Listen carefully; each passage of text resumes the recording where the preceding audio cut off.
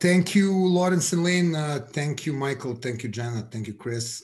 Thank you all for making this happen. Thank you for picking me among other very competitive candidates. And most of all, thanks Sophia McClennen, who is the main reason I know about the democracy initiatives in Penn State, that I visited Penn State, and who was my host and guide when I was talking there, as well as my partner in crime when we were doing this little essay. First of all, let's give some attention to the queen itself. Here is the medal. So you can virtually do the hands, and then, I can accept it. And then we can play around the virtual applause. Yes, like this. Okay, perfect. I'm so sad I'm not there live. I love classrooms. I love places to talk. I love stage. Penn State was one of my favorite stages. So let's go through this little bit of the work and a little bit of what this research is about, a little bit what essay is about. And then let's try to dig into something that I'm very passionate about, which is the world of creative activism. Once again, Q&A is there. I'll try to keep it short to let you guys more time to ask questions, because I really would love to get to the things through interaction rather than me delivering you another boring lecture. I'm sure that everybody who's on the call is sick and tired of Zoom lectures. I know I certainly am. So, okay, let's go to the part where we talk about the stuff, and let me try with sharing my screen now to see how this works. Well, it worked in a early stage. Okay, should we share? And then we go here. And this is where we are. Okay, so hope you're all seeing the screen.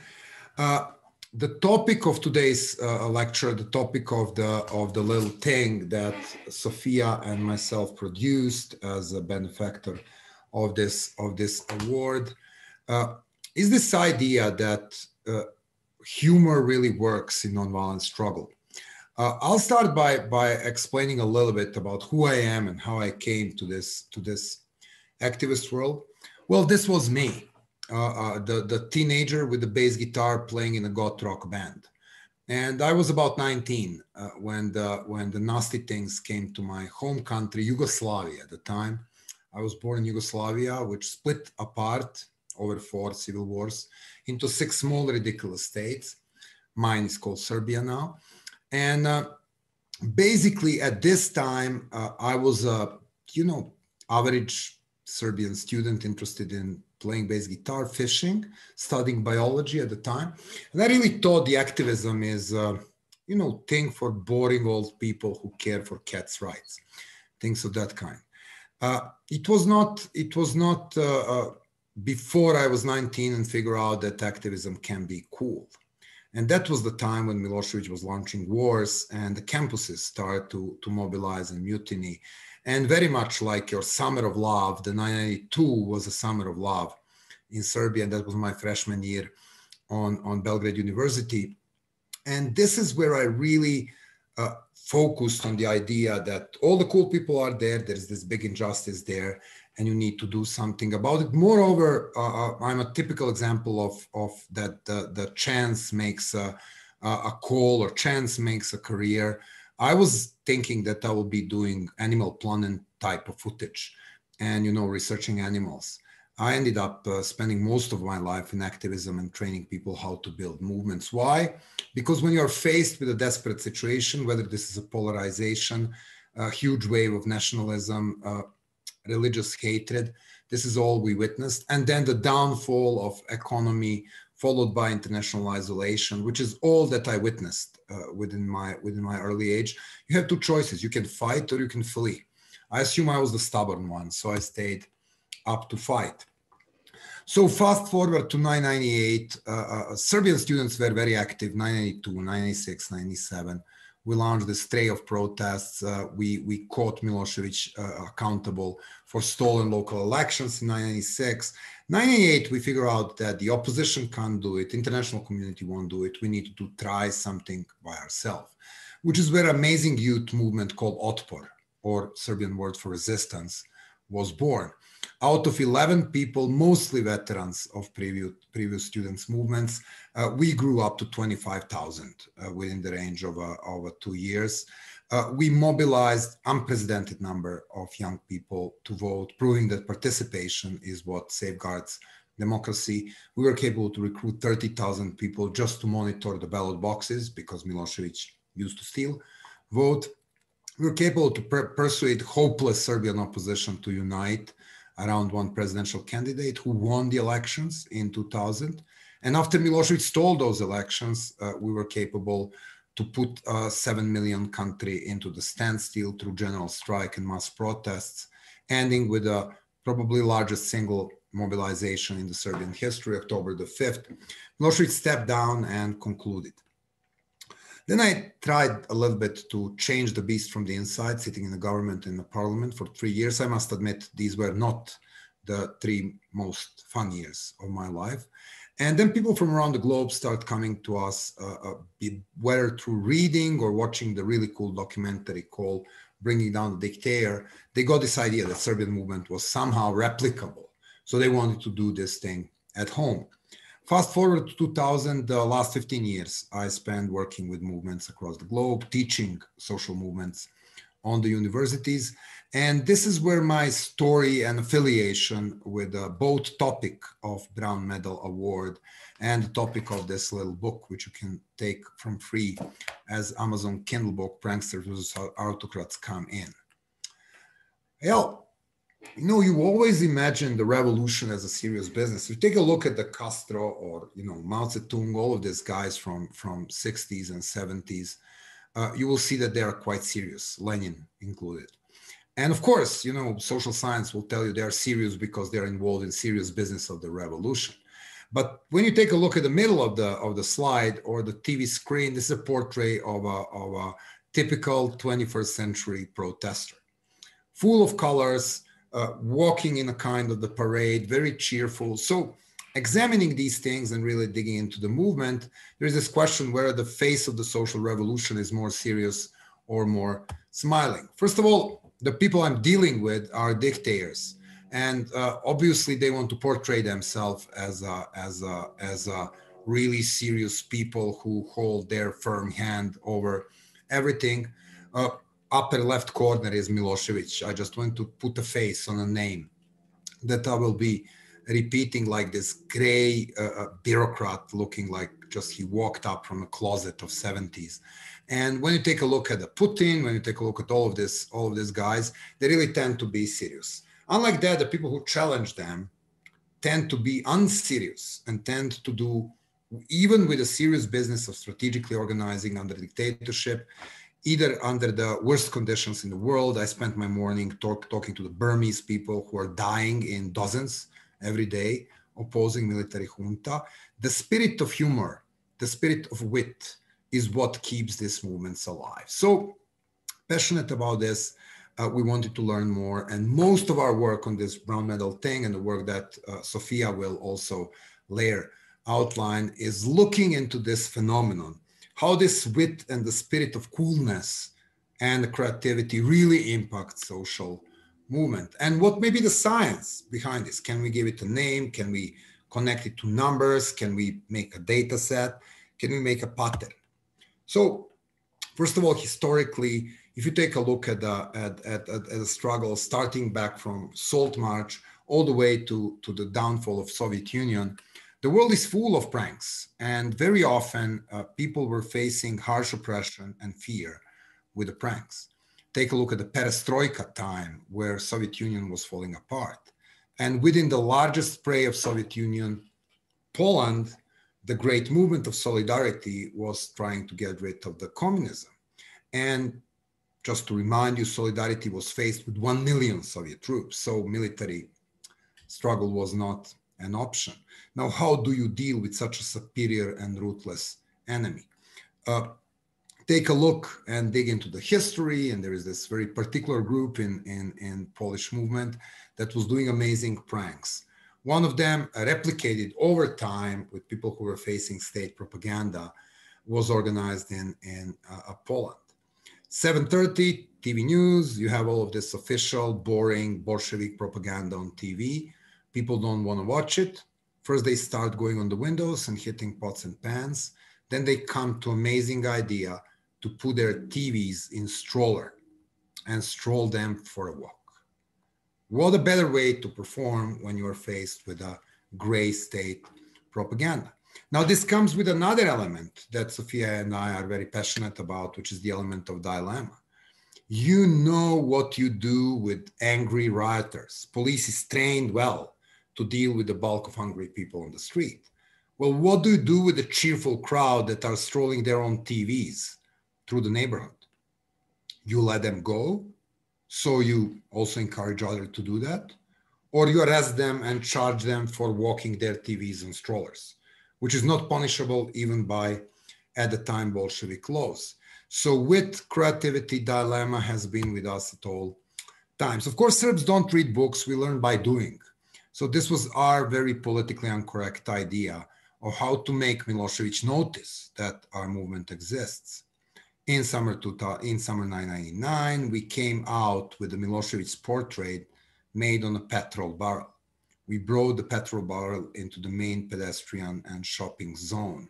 The petrol barrel has a hole on the top, so you can really put a coin, and by putting the coin, you bought yourself right to hit Mr. President 3 times with a bat.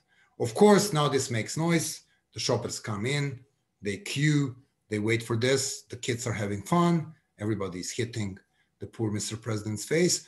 And here we are in a nearby cafe having espressos and observing the situation. But that was not the fun part. Even a lot of people had fun. The fun part was when police arrived. So now what these poor people will do?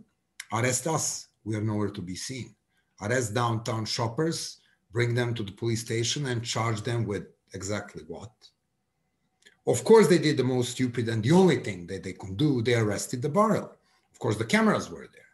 So now you have the photography of the hatred and fearsome Serbian police dragging the barrel with a distorted face of Mr. President and arresting the barrel. Here we are pressing the low charge against the police. We want our money back. We want our barrel back. And they become the punchline for another prank. Once again, dilemma element. If they let people doing this, it will happen everywhere. If they react to it, they will look stupid. Now, we did a lot of humor and pranks, and as picture says more than 1,000 words, the video says even more, which is where I really would like you to take a look. Već 10 godina pokušavam da skinem ovu fleku. Verujte mi, sve sam probala. Menjala sam programe, mašine, deterđente i... Sada se pojavila nova mašina. Ona ima odličan program koji pouzdano, sigurno i nepovratno skida ovu i slične mrlje. Dozvolite mi...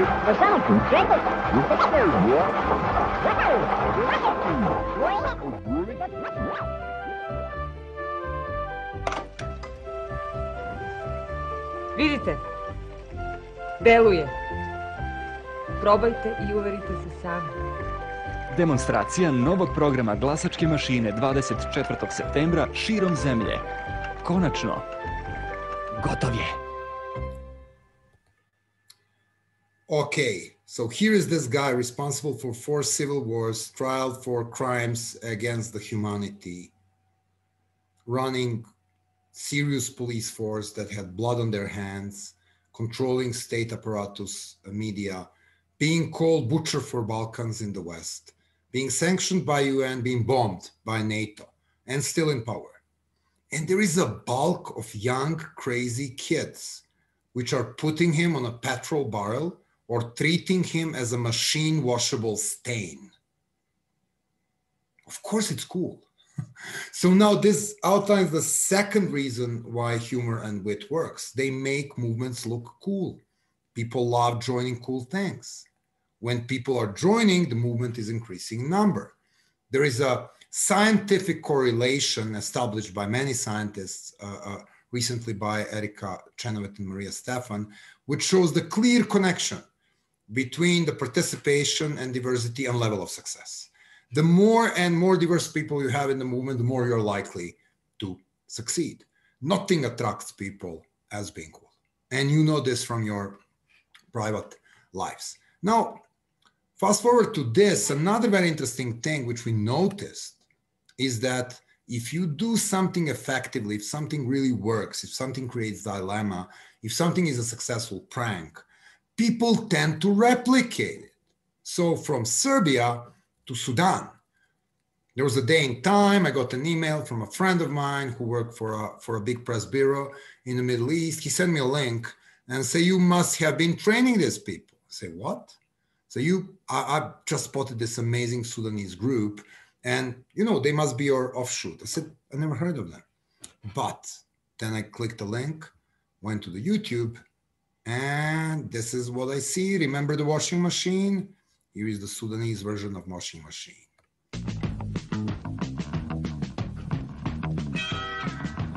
إذا كرفت ما تزعل عندك صابونة قرفنان. بعد 20 سنة بدون تغيير الموضوع ما هي. عاوز ليه ودايك ودايك ودايك وعصر وعصر وعصر وعصر وعصر وعصر.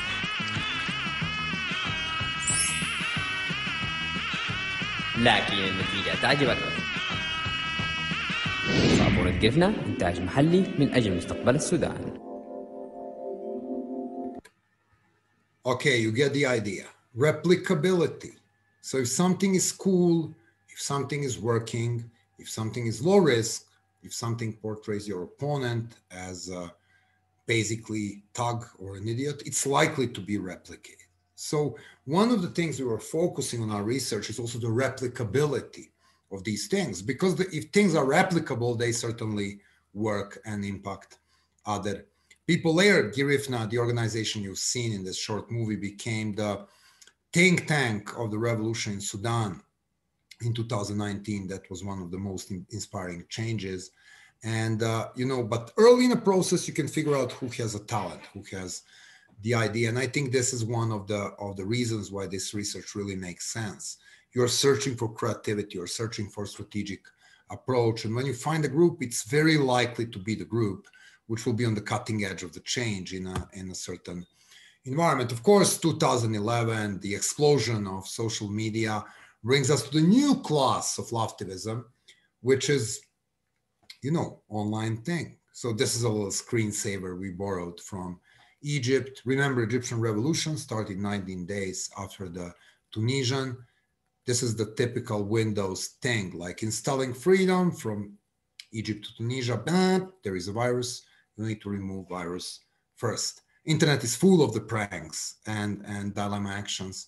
And we're having the whole cluster on online mobilizing and dilemma actions. So as you can see, as we progress through this presentation, you will see how the width progresses, but you also see people rallying around different stuff. We're in offline and online world. Welcome to Putin's Russia. 2012, another rubber stamp elections in Russia. Some people, well, Putin would win them with 62% probably, but for some reasons, his followers wanted him to win with 80. And in some case with 103% of the votes. So what happened was that they were stuffing ballot boxes, and because this is a 2012, people have smartphones, they taped it, it goes viral, the protest starts on Bolotnaya Square in Moscow. And of course, clever as he is, the Putin leaves people to protest in Moscow and St. Petersburg, but bans protests everywhere else. Well, the small place in Siberia, Barnaul, which I couldn't find on the map, people came to the idea if they can't protest, their toys can. So day one, they come to this village square, they bring their Lego soldiers, their little penguins, their cars. Everybody's equipped with a transparent, 146 for Putin, give us free and fair elections. The people are taping. There is an actual footage on Guardian website of that day. And what you will notice if you look at this footage, everybody has fun. There were like 2 policemen and they were taping as well. So, this small place, people love each other. So that was not the big issue. The big issue was once uploaded on YouTube, it got 750,000 views in 6 hours. Well, some of these views were, of course, from Kremlin. Now, these strategists of maintaining status quo were looking at it and say, oh, we need to do something about it, because if people see, they can replicate it, and soon you'll have a wave of toy protests across the country. And then the phone rings, and the poor soul, the chief of Barnaul police, needs to go in front of the cameras and actually ban the toy protest, stating that officially protest of 100 Kinder Surprise people, 100 legal soldiers, 20 model cars is banned because toys are not citizens of Russia. And by constitution, only citizens of Russia can protest. Okay, good job, man. You actually made the most stupid sentence in the history of the law enforcement. Plus you ended up on the cover page with The Guardian. So now you see another effect of this. This is sometimes related to egos. We are talking about Putin. You know this guy who loves to pose shirtless, show his biceps, tame horses, wrestle tigers, dive for amphoras, save dolphins from drowning, and he's afraid of toys. Now you see the outsized effect of the creativity. It takes probably 5 people and $5. Well, you don't need dollars. If you have kids, you have a decent cohort of protesters in your home, toy protesters, to organize this. It takes a platform to make it visible, but then what really makes it internationally visible and what you really put a price tag of it is your opponent's response. So now you see another element of dilemma action is not only that you poke, but you expect the poke to be met with action. And then there is a post-production of this where you're actually capitalizing on police arresting Barrel, capitalizing of chief of the police, banning the toy protests. Even in the harshest situations, Syria, 2010, you can find a spitting image type of YouTube videos. Fast forward to last week. This is like these 2 slides are from last week. One is the wave of snowman protests. You have the protests in Belarus, which are amazingly creative. We have a cluster of cases from Belarus. And of course, there is this white and red flag, which is banned by the Lukashenko, the last European dictator. And then you have the dozens of snowmen appearing across Minsk, and they're all red and white. And what the police does, they come into people's yards, actually detain people, bring down the snowmen. So you see the level of fear of your opponent. Once again, these actions are effective, and one of the fields that we are looking at is a change of narrative. If you're really such a tough guy running Belarus with iron hand, how in the world could you be worried about the white snowman with a red scarf? That tells a lot about how insecure and weak you actually are. What's happening in Myanmar, put the hashtag on it, and you will get a daily feed of amazingly creative actions happening in Burma, country which, after the gradual opening to democracy and victory of the ruling pro-democracy party, experienced a bloody coup. Just a month ago, well, month and a half ago, the military decided that they don't want to play democracy anymore because they got only 8% on the elections. So they seized the power again. The level of these protests, on these protests, you know, you have a military really killing people, and then people face it with a march of Disney-style princesses. So people come in their Disney costumes. Another group of people come out with strange pets. They come out with lizards, saying the lizard has more brain than the ruling general. They're coming out with pythons, saying this python is 6 feet, which is taller than our top general, the person who is very obsessed with his shortness. So now you see all of these things happening and unfolding en masse. Question for Sophia and me, an amazing team of young people, some of them soon to be graduated from Penn State, like amazing channel in tech, who made this research possible, is there a pattern? Can you really look at this dilemma action and decide what you want to do? Can you take a look at the clusters? Why they sometimes peak, have this peak of loftivism and dilemma actions in US, ranging from, climate change struggle, women's march struggle, gun control struggle, anti-corporate struggle. So what happens? Why these things boost sometimes, and is there a pattern in it? And also a larger question for Sophia, who spent most of her career watching late night TV shows, which is the coolest thing to do, and trying to figure out what is the role of satire, whether satire makes you more intelligent and things of this exciting kind. So what's the difference? How is loftivism different than just the political satire? The simple answer is satire is satire. Loftivism is a strategic approach to nonviolent tactics.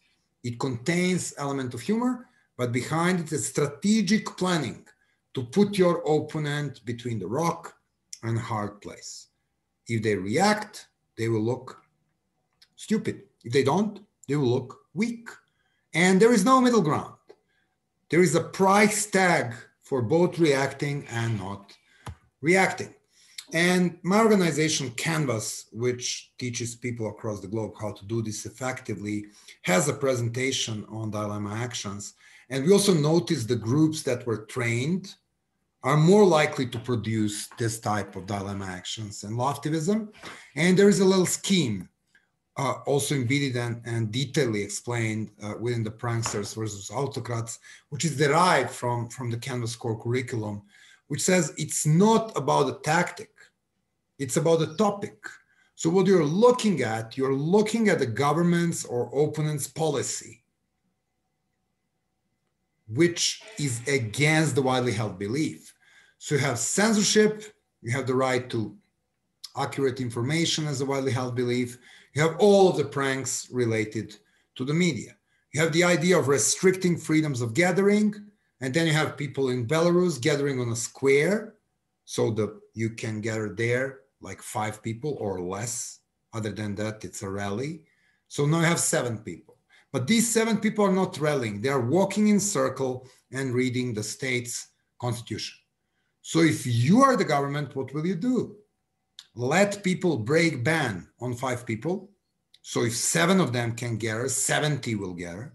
Or you arrest people for reading state constitution loud in the park, which makes you look completely stupid. So looking into lock accountability, once again, amazing cluster of cases. Pay your attention to the group called the Yes Man. Probably the person on the right is the person who probably is the most creative anti-corporate loftivist I've ever met. His real name is Jacques Sevin. He lives in New York, runs the Yes Lab on NYU. And he came to this idea of a fake recognition. So you have this big Volkswagen scandal. Volkswagen is accused for actually hiding their carbon emissions. And here comes the memo of Volkswagen, where Volkswagen officially apologizes to the consumers and the public in the United States, because last year they sold 35,000 cars, which allegedly were very green, but actually were very polluting. There's only one problem. This is not coming from Volkswagen. This is coming from Yes Man. So now if you're a Volkswagen, what will you do? You have option between bad and worse. You can deny the authenticity of the apologize and look like you're not apologizing. Or you can apologize and thus grant the pranksters victory. So once again, when you take a look at these cases, the book looks into 40, we are around 200 cases now. They're coming from all walks of life. Only part of it is pro-democracy struggle. A lot of this is corporate accountability. A lot of it is about the small things. There is a whole cluster of human creativity about such a simple problem as a pothole. There's probably 16 or 17 cases where people were using dilemma actions and loftivism that we were capable to identify around potholes. Yekaterinburg, Russia, the large potholes and the promise from a mayor that they will be fixed by whatever, April 2012. Well, it's November 2013 and nobody really fixed it. It's October 2015. So what people do, they hire a street artist, they put the mayor's face around the pothole. So what happens when you hit the car into the pothole, you curse. Now you have a person to curse. Great as it is, the Russian government come and remove graffiti, but left the potholes. But then again, that didn't stop cursing. Now you move to another part of the world, Panama City, the fastly developing place with the falling infrastructure. People hate to the technologically advanced idea. They put a little machines, which looks like a hockey packs, which you see in the middle of the slide, into the potholes. What happens is when the car hits this machine, it tweets, and it tweets straight to the mayor account. So what happened is that, it's like, oh, I'm a pothole number 32 at the corner of Columbia and San Miguel Street. And I just heard the card of this wonderful lady, fix me, fix me, fix me. They go to 15,000 tweets a day. What would you do if you're a mayor? Ignore the problem and become a punchline, or fix the potholes and grant people who came with the prank a victory? Of course, low-tech people like in Serbia would plant flowers. We found people in Zimbabwe planting trees into the potholes. We found people making fishing ponds out of the potholes, scaling. If you have a very large pothole, you can make it into fishing pond. We found Brazilian activists who celebrated the birthday of a pothole, just to name some of these amazing cases.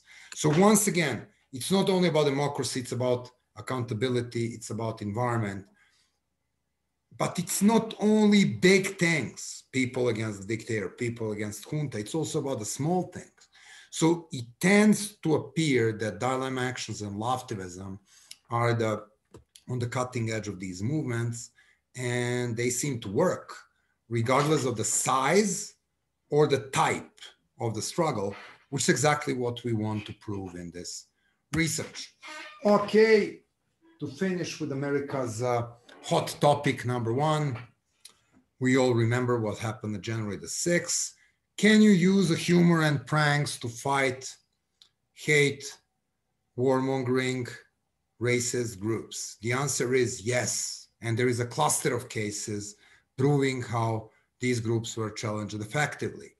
Looking from Finland, where people were having the problem with a Nazi group called Soldiers of Odin, who would go around in their black uniforms and march, supposedly defending the native Finnish people from evil immigrants. Narrative sounds familiar. And of course, they were doing it in immigrant heavy areas to scare these poor souls. Well, instead of attacking them, the liberal activists in Finland came to the idea that they will accompany one of the soldiers of Odin with Lodlers of Odin, which means the clowns of Odin. So now, instead of having social media pictures of a proud people marching in them black uniforms, they look like, they're staged a prank. Everybody's accompanied with a clown. So what they will do, if they ignore clowns, they appear like clowns. If they beat clowns, they appear even worse. So that's one of the cases where you were using pranks about the alt-right. Another one, Bundesdale, Germany, amazing small city up north, pretty liberal by itself, but being very unlucky to be a birthplace of Rudolf Hess, one of the Hitler's top collaborators. So every year at Rudolf Hess' birthday, the army of people in black uniforms from across the Germany come there to march. For years, the local citizens were scared and getting into houses and didn't want to go on the street until somebody came to the idea to turn the Nazi march into the fundraising opportunity. Going to local businesses, getting money for the organization called Exit Germany, which is basically the organization that cures people with extreme ideas psychologically and institutionally. They were capable to mark every 100 meters of march. So by marching every 100 meters, the Nazis were donating 2,500 euros to their main opposing organization. Now, instead of hiding in homes, the people are in the streets and they are cheering Nazis for actually participating in this fundraising. And what the guys will do? They can pick to be used as a fundraising tool for their opposition and, you know, kind of mocked by thousands of people in the town they normally terrorize, or they can cancel the march. So they can decide between lose and lose. So once again, wherever you look, there is a tremendous scope of this dilemma actions. To summarize and get forward, what we figured out: humor breaks fear and apathy. It's a normal human type of behavior. If you are preparing for a major surgery, what you want to do is hear a joke, not to hear how the surgery will go. Also, if you're on a very boring party and somebody really humorous appears, that turns the tables and makes the party really fun. Second, humor makes your movement cool. And people love hanging around the cool people. People love joining the cool thing. So humor increases participation. Humor changes narrative. It can turn the very frightful pillar like the police or very tough guy like Putin into the punchline. They can turn the tough, remorseless hockey player like Lukashenko into the person afraid of snowmen. Humor also tends to really create a situation in which your opponent is put between the rock and a hard place, and sometimes the opponent will react in the most stupid way. Namely, you can use this activity for a secondary action, and a lot of these actions get replicated. People in power tend to have a very, well, floated ego, if you want, or a very distorted picture of themselves. They just take themselves too seriously. If you poke them, they're very likely to have a very ballistic response to this, which then can be used for continuous mobilization or turning the tables in the public opinion.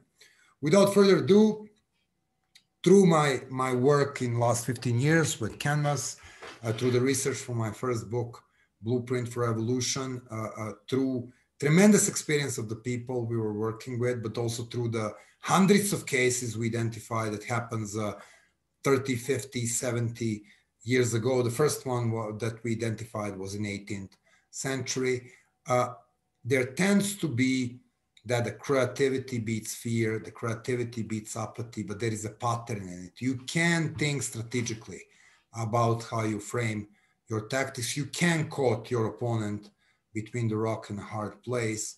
And once again, this is why I'm so thankful to the McCourtney Institute Committee, to the people who gave us the opportunity to launch this research.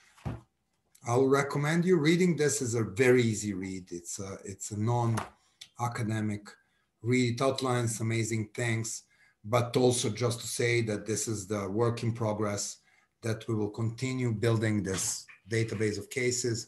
We want to bring the dilemma actions and law activism closer to the people in academia, but also closer to the learning process of activists across the globe who are fighting for democracy and human rights, sometimes in very harsh condition.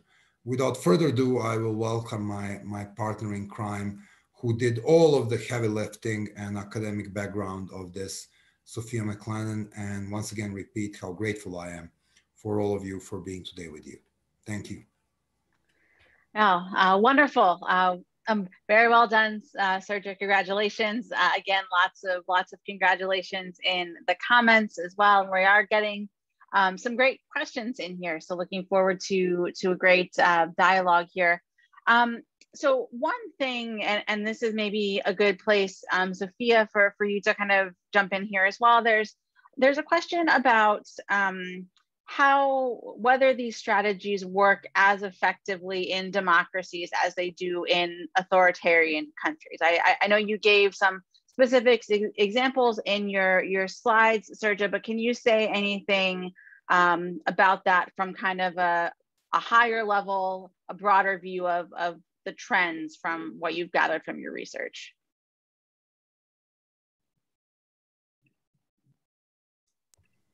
Welcome, Sophia. So our research shows that it doesn't really matter. The failures, such as one of the things we were interested in was looking at failure. The failures happen when the dilemma action isn't tailored appropriately to the issue.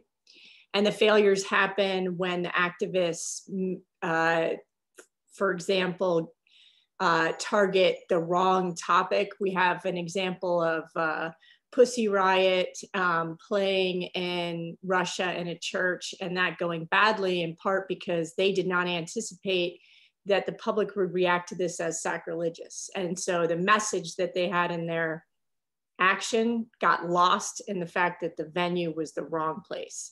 If you try to be naked in Saudi Arabia, that's not going to go well.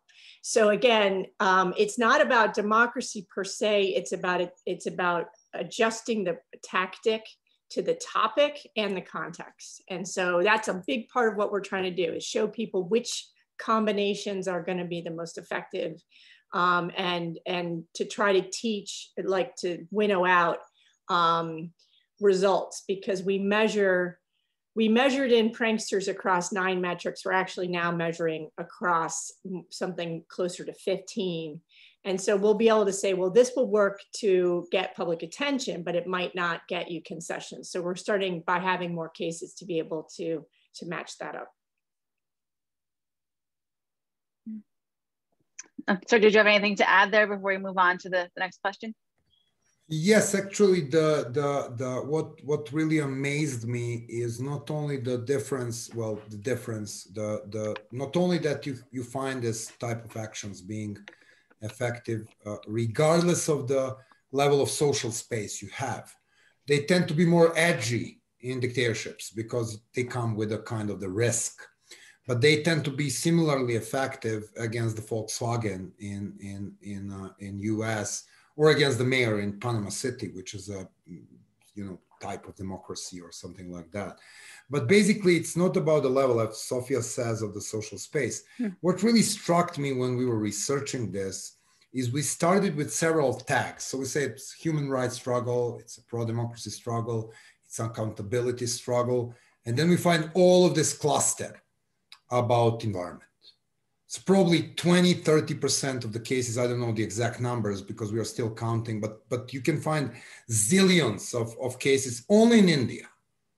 The pranks and dilemma actions defined as a part of the environmental struggle. So seems that regardless of the topics or environment, the people are figuring out how to use this. And it's more about understanding the pattern and using the pattern effectively than what the topic may be. I can't really say works better in autocracies, works better in, it's like, it seems to works better if people exercise it properly, regardless of the context. Right.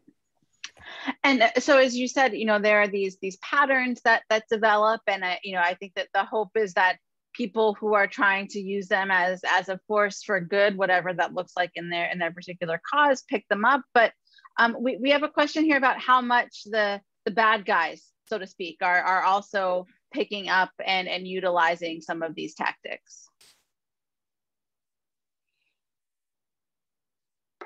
So yeah, he wants me to start. So the answer to that is yes, as happens with any activism. As soon as you land on something effective, your opponent will attempt to block it or anticipate it. We also have examples from the US of, say, the alt-right deploying some of the similar types of social media tactics that we've seen the left use. So this is a never-ending moving wall, but the core, so the core type of tactic, for example, when Srdja was saying the yes men use what we call supportive dilemma actions. That means they pretend to support, they use corrective ones. They just embody the thing they're critiquing and act the way they want it to. So that type of behavior, that's sort of one of these 6 major types you can do. And so you might not dress up as a CEO 15 times in a row because that didn't work. Now you're going to do a different type of corrective. So what we see is The issues will need a certain kind of type to work as the counter, but how you deploy it will have to change. And part of that too is because the public will get what we call issue fatigue.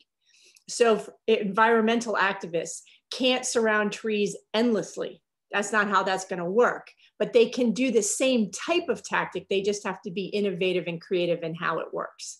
It's a lot of sort of what Srdja likes to refer to as, you know, political jujitsu, right? You're always adapting and you're always working to deflect your opponent. One of the things that I want to add, which is more of my experience working with the pro-democracy groups or environmental activists than the real finding, is also what we are trying to distinguish is how it works when you mock a politics versus how it works when you mock an individual. Because, you know, mocking the individual can sometimes backfire. And this is a slippery slope of designing these things. You may want to talk about the person's, you know, bad policies about building the wall, but when you start talking about the size of the hands of the person, then it becomes a backfiring place. And the thing with bad guys is that they always tend to kill the messenger. So what happens when you are challenging the authority and then the government tries to make a dilemma action or a loftivist action or kind to mock, they are very often targeting individuals. So somehow in the battle between David and Goliath, this thing looks like better designed to serve David. Because if you are in the position of power and you are mocking a small group that is challenging you, you're actually giving a credibility to this group. If you're mocking the topic that they're talking about, you're actually giving a large platform to this topic. So it may end giving the public awareness to the topic that the group wants to outline if you try to use your machinery. We are very often talking about the very asymmetric systems where one side has more resources, more media. And if you make that side use their media against you, you're actually winning. You're winning numbers, you're winning coverage, you're winning, your people are championing your topic. It becomes, so for these guys who are in a Goliath position, it seems to be well designed. For the people who are in the David position or in a superior position, it tends to be slippery slope to spend too much on their resources on anything regarding mocking the opposition. And I think this is one of the things. So it's not, once again, against the good guys and the bad guys. It's about the size of the actors. Mm-hmm. Yeah, and that leads to another question that we have here about outcomes as well. So there's, you know, certainly been, I guess the question at its most basic level is how much does loftivism and do dilemma actions really change the power dynamics, whether you're talking about authoritarian rule, corporate dominance, you know, these types of things? Yeah, so we actually measure a lot of different types of outcomes. So you have practical things like, does using dilemma actions and loftivism help protect protesters from more violent punishment? That's obviously a super important piece of this. Does it help build the movement? Does it help the movement continue? So there's those sort of very specific things, but then we also look at the question of, does it reframe the narrative? And again, that's sort of a different piece of this, but one which is essential. So if your movement is able to take an opponent that's been seen to be scary, or even if it's just the case of what the Yes Men did with Dow Chemical, right? So you have this big corporation, if you can break that facade and you can restructure that, then we consider that a significant outcome. So we measure across a range of types of outcomes. And again, you can see in certain cases, you're going to be more effective on narrative. Loftivism is very effective on narrative, for example, more than the traditional just dilemma action, because it literally changes the story. But it may be less effective in building members of the movement, especially if the loftivism itself requires, say, somebody to dress up like a clown. So we can really start to see like I said, a range of metrics on outcomes. And that's one of the things that we're really focusing on.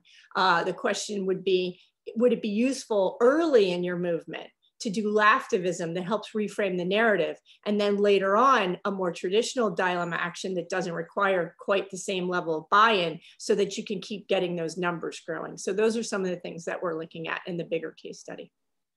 Speaking about the power of narrative in nonviolent struggle, there are two engines of, like, when if you take a look at the social change as a video game, there is this balance between the status quo and the change, and it relies on two phenomena. In autocracy, people are too afraid to act. In traditional democracy, people are too apathetic to act. They are too busy doing other things. So if you can prove that these things impacts fear, and makes the police look ridiculous, or make Putin look afraid of toys, and all of this kind of stuff, or you can make people care, because now they can touch Dow Chemicals, now they can touch Volkswagen, now it matters to them. And immediately these things are not happening to somebody else, they're happening to you. And when they're happening to you, you're more likely to be engaged. So if you can prove that it impacts fear narrative and apathy narrative, I think that you're very close to the idea that this impacts social change seriously. One other thing, it's very difficult to measure the impact of tactics on the success of the movements. This is not how the things are going. For movements to be successful, they need vision, they need strategy, and yes, they need effective tactics. However, what we're trying to do, we are running to use the data set done by Maria Stefan and Erica Chenovet, which are looking to over 600 different campaigns from the point of success. So what we try to do, we are looking at their campaign data set.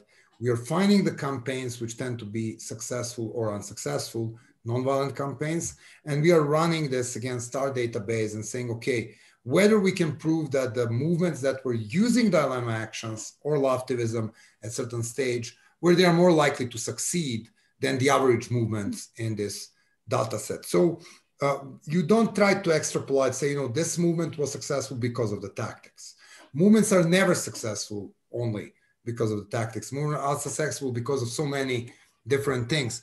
But if you can show the correlation, you can say, if you want to build a movement, if you use dilemma action, if you use laftivism, you're more likely to succeed, which is the findings we are searching for. Yeah, and I'll just jump in and add one extra thing here, which is that, and this is sort of how Srdja and I first met, because I'm really interested in irony. So all repressive structures are intrinsically ironic. So that's the thing that's kind of fun, right? So I'm an autocrat. I say, I'm taking care of my country. You need me. Well, that's a situational irony. My story about myself does not match what I'm really doing. So when the action itself can reveal that as a falsehood, as a lie, right? So situational irony is the type of irony that's not fun at all. If you can use the fun side of irony to expose that, to show that the police that are supposed to be there to protect the people are not protecting the people, and are instead a source of, danger, then you've unraveled, right? You've shown that the emperor is in fact naked. So that's really kind of the fun thing. And you can see that working in all of the different contexts that we're studying. So there's two questions here that are kind of along a similar theme. I'm going to try my best to combine them here. So one had to do about this kind of notion of jokes failing because they're too offensive, and what, how does that figure in here? And then to follow on that, ours is the Pussy Riot example, or the naked protest in Saudi Arabia. Is that an example? Are those examples of something that kind of violates a cultural script, or something that people might deem offensive? I think that's absolutely right. I mean, you are always in this space where you take a risk that the messaging will get lost.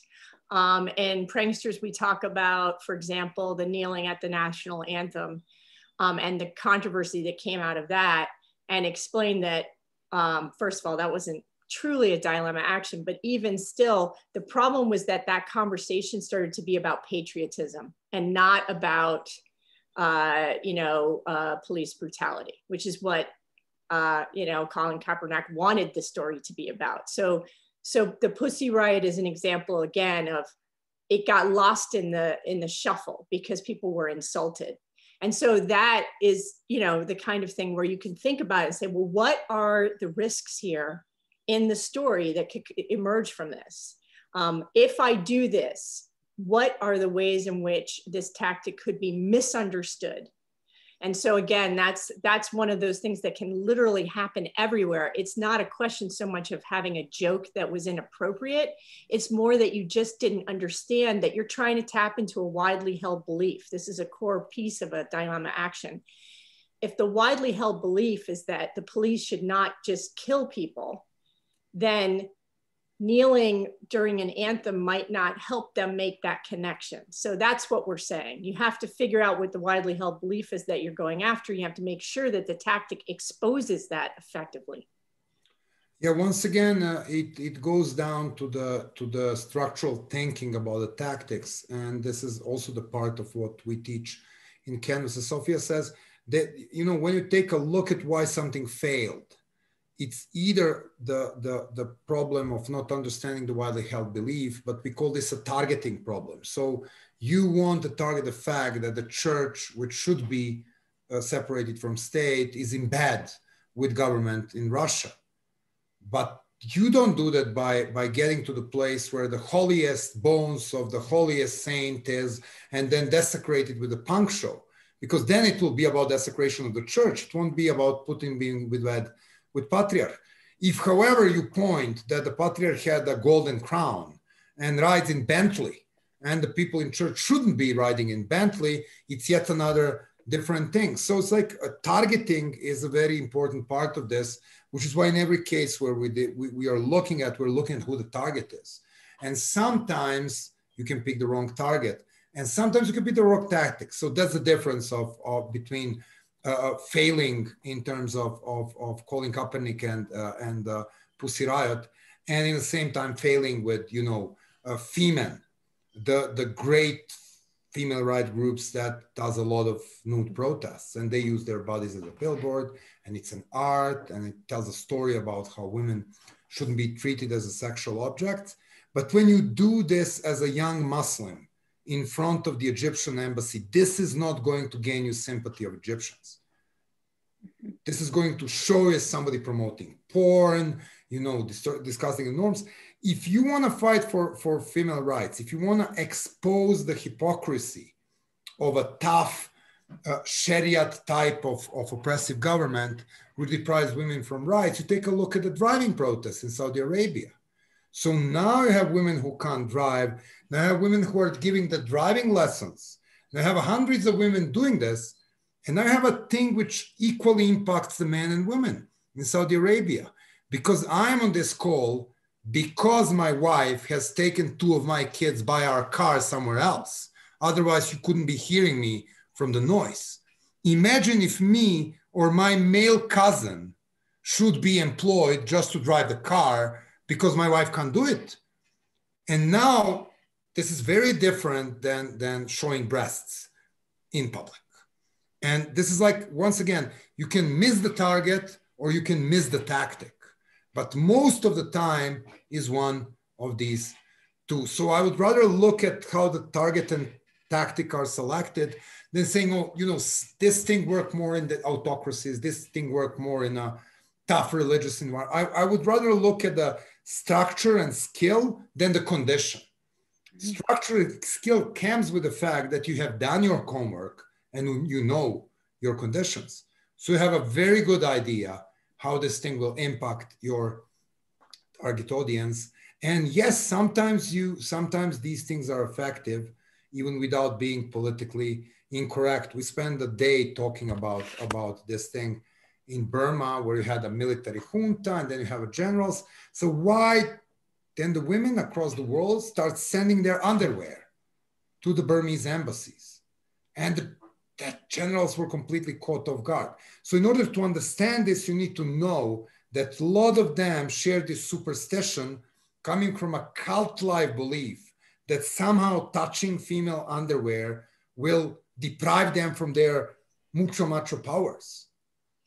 So it won't impact me. It won't impact you. I'm the person who is, you know, this how it's called, the husband on a remote control that's been traveling across the world and visiting Victoria's Secrets. And I can touch these things, but these guys, they can't. So it won't work against me, but works against them. For them, it's terrifying. So it also takes a look at the target and understanding what will make a trigger for them to act the way you want them to act. So all of these examples we've been talking about, at least as if I can recall them all correctly, have been physical actions, tangible things in the world. I'm wondering if there are examples that you've come across in your research of dilemma actions that have taken place entirely in the digital realm. Yeah, we have some really good ones. And in fact, we have ones that you think of that are sort of hybrid.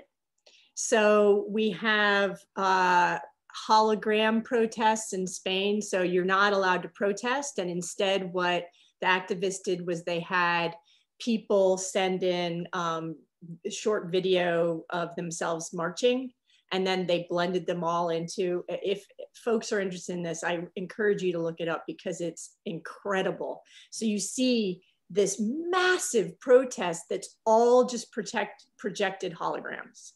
And so we're seeing some very sophisticated creativity when it comes to that. But there's also completely digital examples for really good reasons. Fake websites are common. Again, those can be tricky in the land of irony because people might not completely understand them. We have examples of Orange Alternative selling, auctioning off military weapons in Sweden to, you know, see if they can sort of shame the military for the stockpiles they have. That is a good example of one that didn't really work very well. There wasn't a lot of interest in the website, and you know, that was an example of one that failed. But hashtags, all of this stuff can be quite effective. There's lots of examples that are totally digital, you know, I think we'll see that again, not just in more repressive contexts, but also in contexts where people just feel like they want to remain anonymous.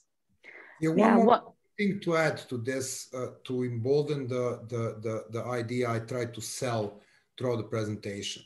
Sometimes you do the harmless thing, and then your opponent's reaction turns it into success. Sometimes you use your opponent's reaction. So there's this very iconic photo of Barack Obama and Xi Jinping. And for some reason, somebody dug up on the internet that Xi actually looks like Winnie the Pooh, the cartoon character. Now, immediately people start sharing this in a very restricted environment of China. And then the Chinese censors took it off and say, this is harming the authority of the dear leader. And immediately the Winnie Pooh is banned across the China. So probably it is 10 to 15 times more people start paying attention after Winnie Pooh was banned in China. Then they were taking attention to these memes.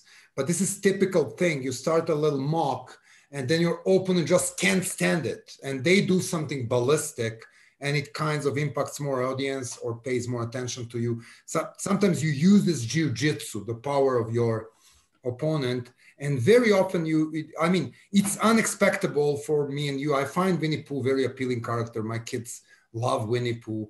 I would like to be compared with Winnie Pooh, but for some reason, some censors in China think, oh, this is awful. Let's ban Winnie Pooh. It is the ban that really made the thing explode. Now from China, you can't access Winnie Pooh anymore. And then people start, why I can't access the Winnie Pooh? And then they make the connection. Yeah, the other example I was thinking about as you were talking is over the summer, Donald Trump held a rally in Oklahoma, I believe it was, and there were a bunch of people on Twitter, like K-pop Twitter, like went on his registration website and TikTok. flooded it, and TikTok, and they didn't actually go to this event, and the stadium was like a quarter full or something because all these people had fake registration. Yeah, it was even worse. It was the fact that you had millions of people appearing to buy things, and tickets. So they built the inside space and the outside space because they thought there will be 200,000 people, because this is how many tickets they sold. So once again, this is a digital action, but as Sophia says, it's not fully effective until you see the empty stadium, until it happens in the real world. So it uses digital as a platform to organize, but as most of the digital campaign, as Ice Bucket Challenge, it really has impact if it has a real world component. If it ends out by people banning Winnie Pooh in China. Right.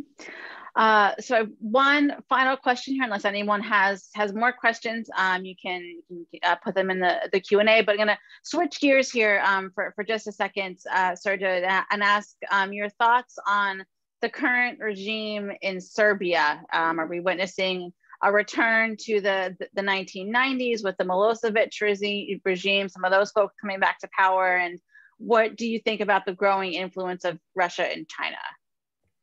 Well, these are two separate things. The people are the same, the politics are different. Unfortunately, the leadership style is very similar. So first of all, we won't be getting back to 90s. There won't be civil wars in Balkans anymore.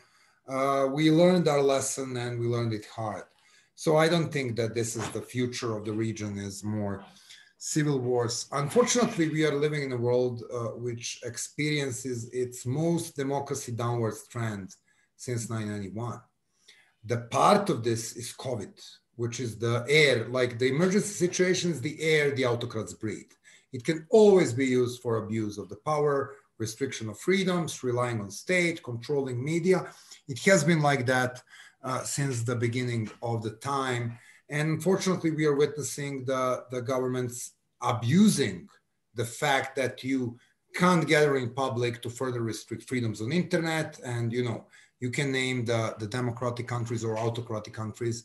And unfortunately, we are, if you take a look at the Freedom House Index of Democracy, which came out a few weeks ago, it's actually very, very depressive. We are witnessing the downfall of democracy. Unfortunately, the fact that America and India fell on this thing actually impacts the world, because it's 1 billion and 300 million people, something like that. So, but speaking of this, we are living in a world where 66% of the population live in some form of autocracy. So welcome to the new world. Serbia is unfortunately not an example. It's not leading the show. It's the part of the wider trend. This trend, you can call Putinization, or you can call Erdoganization. It's a very interesting phenomenon how this guy who championed strengthening democratic institutions in Turkey against the military coup ended up being a person who imprisons most journalists in the world. Saudi Arabia, I think only Saudi Arabia beats Turkey now per number of imprisoned journalists. Or you can call Orbanization.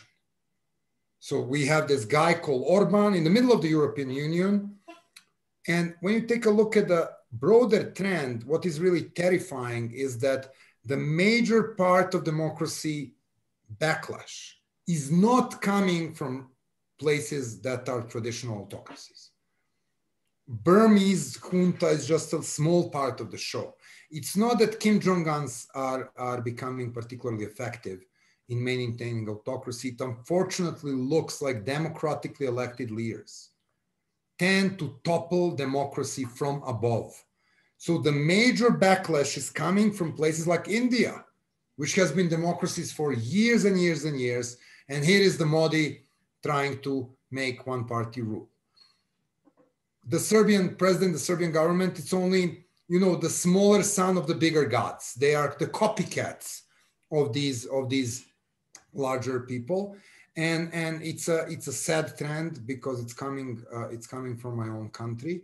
But it's a trend. So I think the grand lesson here is, if you look at promoting democracy, if you look at teaching democracy, you need to figure out how to defend democracy rather than attack dictatorships, how to strengthen the institutions from being toppled, how to boost the voters' participation, which tends to be the very important part of defending democracy to start with, and how to recognize and target authoritarian tendencies of democratically elected leaders. But the most important part of this is, once again, not my favorite American president, Ronald Reagan, but my favorite quote from American president: democracy and freedom are only one generation away from extinction, always.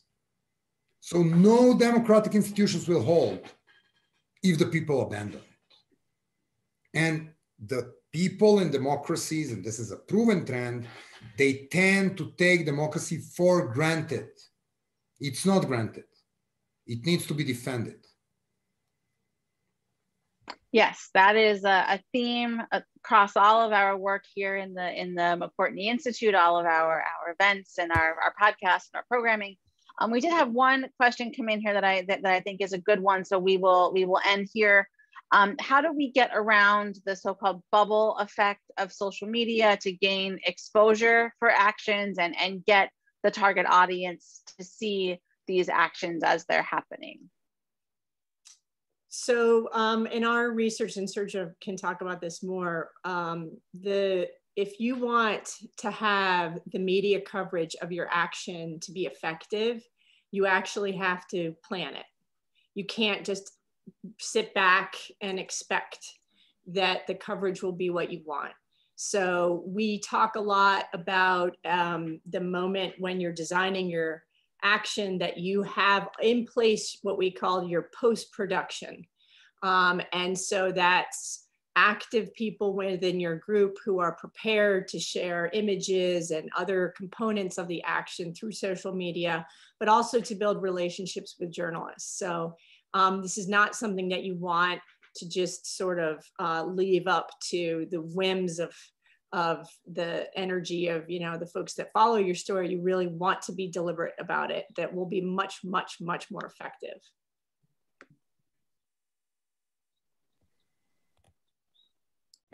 I agree. Also very big part of the modern of the contemporary discussion about this is you don't want to miss you don't want to make mistake to kind of to mistake activism for selectivism. Sharing, liking, that's expression of opinion.